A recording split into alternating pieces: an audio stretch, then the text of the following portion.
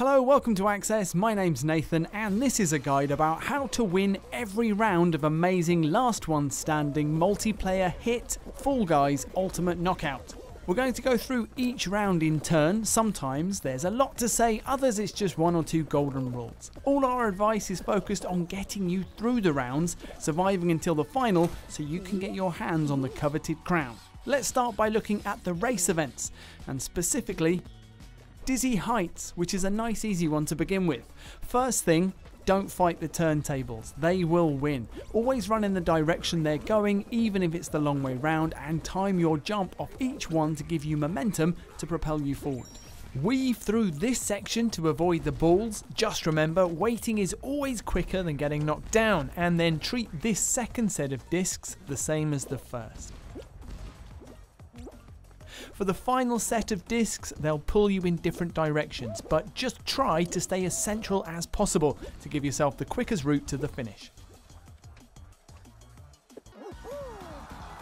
Next, the Whirlygig, a course of spinning obstacles. If you start at the front of the pack, then try jumping down this hill. You gain a little ground on your opponents. Watch out if you're in the pack though, because you'll probably fall over. Head directly across the middle of the circular platforms and hop the beams as they sweep around. Or if you're feeling brave, position yourself so that the beams will shove you in the right direction and let them hit you. The results can be unpredictable. From the conveyor belt hill, if you time it right, you can jump straight onto a yellow box, straight onto the next platform. If you mess up the timing, you can also jump by the platform and hold R2 to grab it and pull yourself up. From here on, you'll face windmill obstacles. The first one isn't so tricky. Dive forward with square if it helps. The next set are a little more intimidating because they overlap, but really, you only need to focus on one. Just pick a spot, note the timing, and you'll be fine. Then you have a choice. First, you can go the quick way. There's another hill and a sail, and the timing is much tougher, but the route to the finish is much shorter. If you get knocked off, you'll still get to try the long way on these disc platforms with a sweeping beam. Just take it easy and always take another jump over the beam instead of rushing a jump to the next platform. Do the same for the final jump. You might have to wait for these big sails to move, and you'll be fine. Next, Seesaw, which can be a game of patience. Our main advice is take your time. Only attempt jumps you're sure you can make.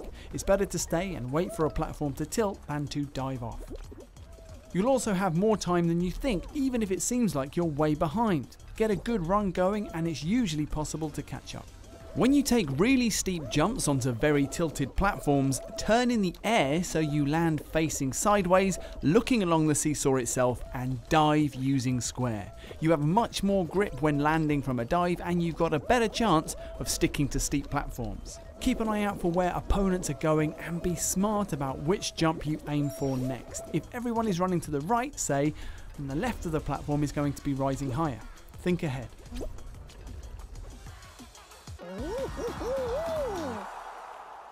Tiptoe is next, the Golden Path tile guessing game. The time to take a chance here is at the beginning when you can easily catch up if it goes wrong. People will shove each other to find the next tile. It can get messy and dangerous in the front pack, but you also don't want to be too far behind because sometimes only a few people qualify. If you fall, be aware that the golden path fades over time, but you can usually track the safe route by looking at where there are gaps in the floor. As soon as you see the path to the finish line, rush there as fast as you can, and don't forget you need to jump from the final tile to the finish. There's a gap. Like a lot of the mini games, Gate Crash is all about timing and patience. Look at the pattern of the doors opening and closing and aim for whichever one should be down when you arrive. As the course starts to narrow, be aware that the gates at either end are on a different, longer timing loop than the others. Think about avoiding them to make sure you don't get stuck. When you get to the tricky final slide, start your descent in the exact middle of 2 of the 3 doors. As you get closer to the bottom, you'll be able to see which is your best chance of a clear shot to the exit. Aim that way, jump and dive. Fruit Shute is one of the less forgiving events. Walking up the escalator is slow and steady work, and there's no other way to do it. so speed and ground covered are crucial. Try to land on your feet when you first hit the escalator, i.e. avoid other players and face forwards. Stick to one of the sides as you make your way up. The purple barriers can provide a bit of cover, and while sometimes the giant fruit is going to wipe you out and there's nothing you can do about it, dive sideways to avoid it when you can. It takes less time to recover from that than being smacked down the head. Door dash is a little like gate crash, but here there's no way to know which doors are solid and which will give way.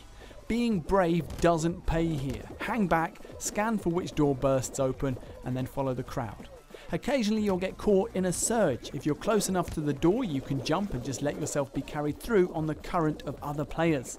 Get as much distance in your final jump as you can. It's always worth pressing square to dive forward to make a bit more ground. Hit parade is actually relatively simple, which makes it dangerous as you can be unexpectedly eliminated if you make a couple of mistakes. Try to stay on top at the start with the cushion beams, but don't panic if you fall, you don't lose too much time. Don't fight the revolving doors, go with the crowd and the path of least resistance. The sliding door at halfway opens in the middle and then at the sides. You can see which is likely to be open when you arrive as you reach the last couple of revolving doors. The last bit of danger are these swinging balls. If you move the camera to the side, you can see if they're going to hit you, and there's actually a fair bit of room up there. It's worth taking your time here as getting back on the platform having been knocked off takes a while. Do this and hopefully the slime hill at the end will be a formality.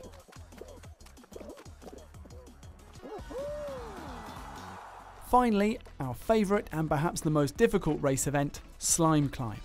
Slime Climb is different to the others because if you fall off the edges that drop directly into slime, you are immediately eliminated. Not only that, but the level of slime gradually rises as the event progresses, so if you fall down a couple of times, you're in danger of being caught.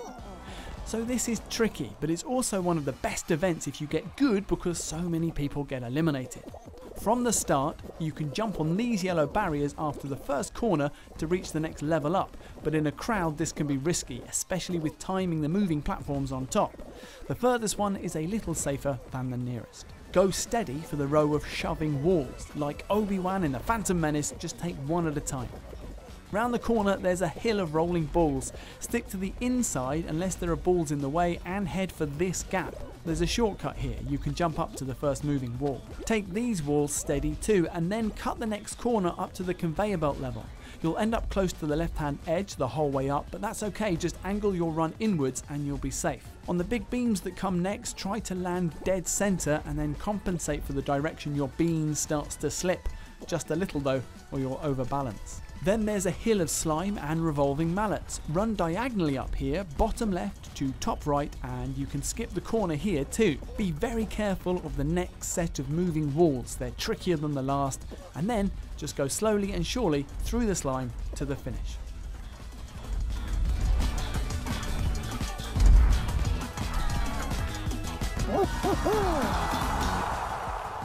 Now we're moving on to Fall Guy's various survival rounds, where the trick isn't to be first, it's just to stay alive. Starting with Rollout, which is about keeping on top of a rolling set of circular platforms. The best plan here is to frequently turn your camera sideways so you can see where you are height-wise on the cylinder. When it moves quickly, you can start to slide off without realising. Stay in the middle of the cylinder if you can, so you always have two different options about where to move next, but also look for big, flat sections of rolling platform to find safety on.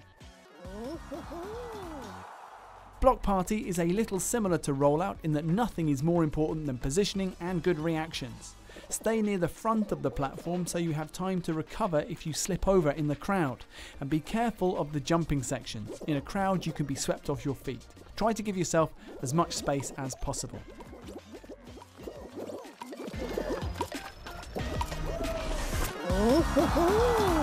Next we have Jump Club. Here 2 bars rotate at different speeds around a circular platform. Follow the pink bar as closely as you can and just be aware that if you jump at the wrong time, this one can knock you over. But the real danger is the green bar that will be sweeping up behind you to knock you off your feet. Follow the pink bar and keep an eye behind you for the green one, dropping back a little and hopping over it every time it comes round. The only real danger is hitting both bars at once or losing focus and getting swept off your feet. Something a little different is Perfect Match, a memory game where you need to remember which fruit is on which tile and then head to the one that corresponds to the fruit shown on the big screen. It helps to hang at the back to get the clearest possible view of all the tiles, as well as being able to see the screen itself. As the number of things you need to remember increases, it's also worth saying the fruit names out loud in the order of which they are around you. Melon, grapes, apple, banana. Melon, grapes, apple, banana, melon. Next! Next is tail tag, a frantic and brutal way to eliminate swathes of players. The aim is to end the round with a tail. You can grab one from players with tails using R2 when you're close. What's the secret here? There's no real safe space. There are too many players. The very centre can be useful. The rotating mallet keeps away would-be grabbers and you get a good view of them coming. It also helps to hang around with other players who already have tails. They don't see you as a threat, but for you, they're insurance. All you need to be is faster than the players around you. Most of all, don't panic. Don't chase people. You can't outpace them. Cut them off and anticipate where they're going. Keep calm, and even down to the very last second, you can snatch a tail to make it through. Now it's on to team rounds. These can be tricky because sadly there's no accounting for the performance of your teammates. Although you do improve your odds by playing with friends. As far as we can see, you're always put on the same team as people in your party. Carrying on from where we just were, we have team tail tag, which is the same as tail tag except your whole team's score is important. The advice here is the same as before. Stay aware and keep moving, but you can also help teammates. Try grabbing pursuers to defend teammates with tails, or grab opponents with tails to help teammates snatch them. And yes, you can take tails off your team, but we shouldn't need to tell you this does not help your cause. Honestly.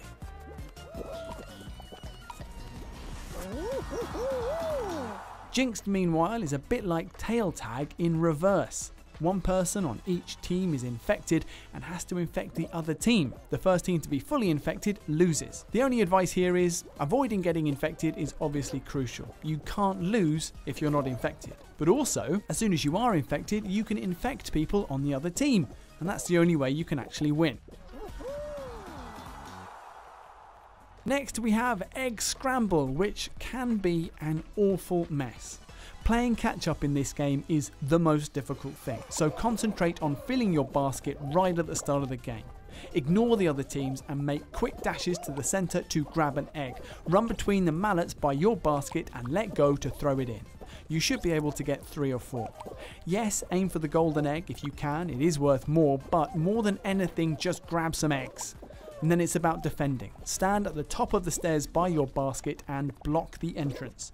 Getting up is hard enough for opponents without bodies in the way. With 3 or 4 of your team here, it's almost impossible to lose eggs. If one does slip past, grab them for the full duration of a grab, i.e. hold R2 and don't let go and they'll spill the egg. Defending is so much easier than trying to steal. Let the other team scrap it out, and if you find yourself playing catch up, then best of luck.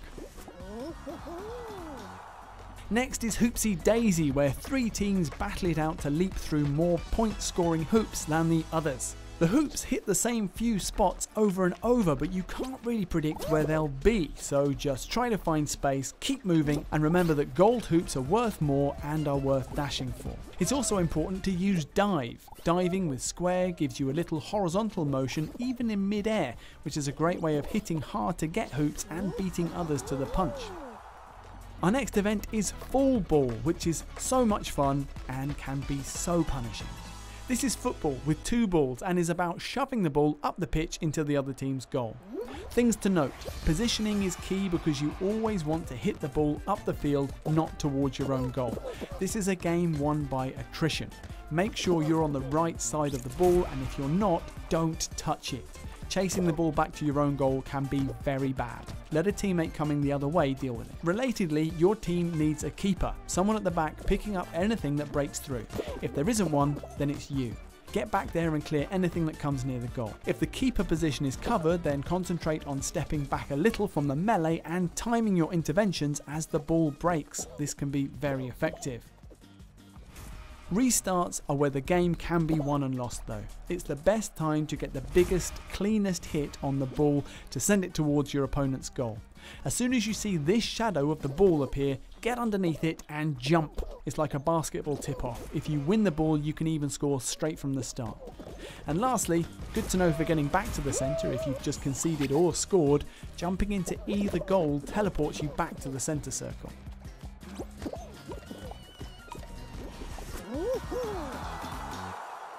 Rock and roll is another big ball game. This time the aim is to shove your ball to the end of the course as quickly as possible. The key thing, just push the ball. Some people try to be clever and race ahead to interfere with the other teams. They almost always lose because power behind the ball is the most important thing. If you desperately need to feel special, the only thing worth doing is rushing ahead here. Everyone's ball always gets stuck at this set of pillars. You can run ahead, stand next to it and stop this little jam from happening. Once your ball is on the final slope, just keep pushing. Ignore the other teams, even if they try to disrupt you. Nothing is more effective than just shoving your ball down the hill. They will lose. Hoarders is the third big ball game, but here there's a territorial element. The idea is for your team to grab and keep as many balls as possible in your portion of the map. The tricky thing here, which we just mentioned, is that it's only really possible to hit the ball forward, so grabbing the balls in the first place means leaving your area, preferably with a teammate or two, to run around a ball to bounce it back in the direction of home. This can leave your existing balls undefended. You'll have to decide whether you're better used stealing or defending. Try to identify easy wins. Loose balls without many players nearby. Avoid getting into sticky wrestling matches where you can. Once you have a lead, defend it by facing your own area, scanning left and right to see where a ball might be escaping and swooping in as necessary. The balls in Hoarders feel a little lighter than in full ball. Hitting them at opponents can sometimes bounce them out of your area, doing their job for them, so intervene nice and early and disrupt their plans at the source. So when you've beaten enough of those rounds to make it to the final, it's going to be one of these. It could be Full Mountain, which is basically like an ultimate version of the other race events in the game. The big danger on the ascent here are the balls that cascade down the hill. The sides are a little safer, but maybe not the most direct route. Keep an eye on the balls to see which side of the various obstacles they fall. These spinning doors can give you a boost if they hit you when you're already through, though falling over can be costly. This though is the most crucial part of the event, the mallets. Always go with the motion of the mallet itself and try to time it so you can slip through. Finally, when you're at the top, resist the temptation to jump too soon for the crown. It moves up and down, and if you go too early, you could miss it. There's also the only new event added since launch, Jump Showdown. This is a winner-takes-all version of Jump Club. Look, you can tell it's fancy because the revolving beams are golden and it's got some added difficulties. The first is that the beams move quicker, so things get tricky fast. You'll also notice that both the low and high beams are now double-sided, so where jumping the single green beam earlier was relatively easy, now timing is much more hazardous. Not as hazardous though as the third change, disappearing platforms. Random segments of the circle will shake for a few seconds to signal their imminent departure, at which point you need to move, while dodging the beams and avoiding entanglements with other players and making sure you don't get marooned on a doomed platform. For all that though, the trick is still the same as before, making sure you're not dealing with both beams at once, because if you're jumping the low one when the big one sweeps round, it's over. The final could also be Hex-A-Gone, a devilish game of disappearing platforms. The key here is to stay calm and play your own game. Don't run. Each platform gives you a short time of staying alive. Maximize each one by jumping from one to the next before they disappear. Running is like speed eating. You need to ration yourself. If you're running out of hexagons, look at where you're going to fall. If you can, aim for a nice big patch of fresh tiles on the level below. While it's important to play your own game, sometimes someone will come too close to you and then it's worth isolating yourself or trying to cut them off by taking out certain tiles. Most importantly though, keep cool and stick to what you're doing. Outlast your enemies. Lastly, we have Royal Fumble, which is like a winner-takes-all version of tail tag with just one tail.